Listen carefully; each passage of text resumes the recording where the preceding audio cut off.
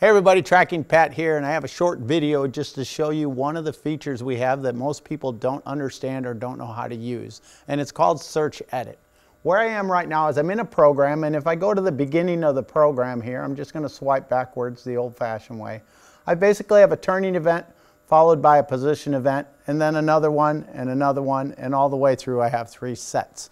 And usually when people get this done and then they realize they got to start changing things like the length of the line or the feed rate or the RPM or something like that, they swipe page by page and they change each individual one. But there's a much easier way to do that, and it's something in the edit mode that's called Search Edit. Okay, so if I was in the edit mode at the home screen like I am right now, I would search here right between delete events and erase is where it says Search Edit. And what Search Edit is a spreadsheet editor. And so as you can see the way my program was written, I have each turn followed by a position in here.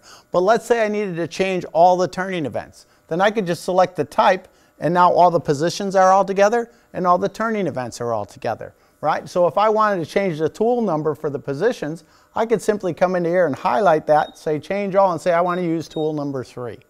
Okay? Or if I wanted to change the RPMs of everything, I could come in here, say change all, and change it to 400. Or if I wanted to change the feed rates, I could stack them all together like that and say, hey, I want to change all of these to 12.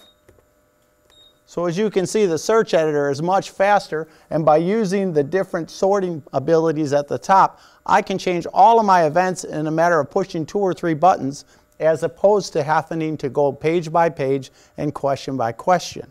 Better yet, if I open the options page, you'll see that there's multiple things that I can change in my spreadsheet, and the ones that have the green buttons lit are the ones you're looking at right now. So if I was doing something like drilling, then I might want to be able to control something like how many PECs I have or something like that.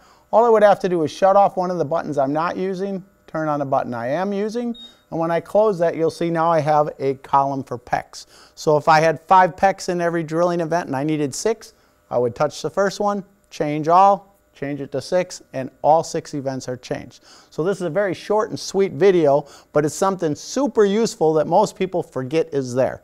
So now after seeing this, hopefully you'll see that you'll be much more efficient by using the search editor. Thank you very much for watching. I'll see you in the next video. As always, keep on tracking. Boom! That's how it's done.